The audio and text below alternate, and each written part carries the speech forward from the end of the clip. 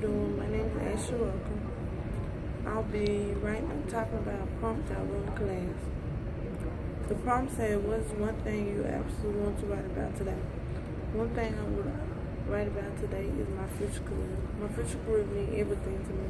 So writing about it only made me feel like I keep hoping. My future career is to be a child psychologist.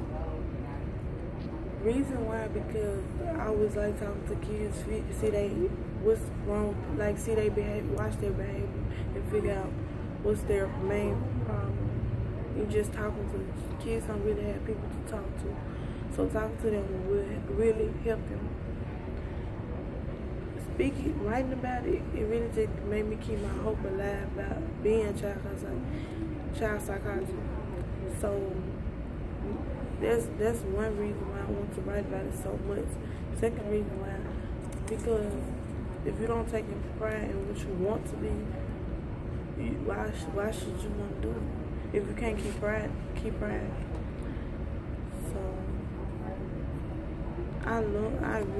So my main focus is child psychology. That's why I love writing about it.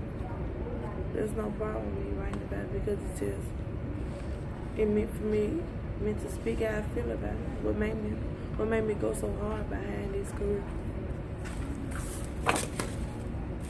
No, it's not something new to me writing this.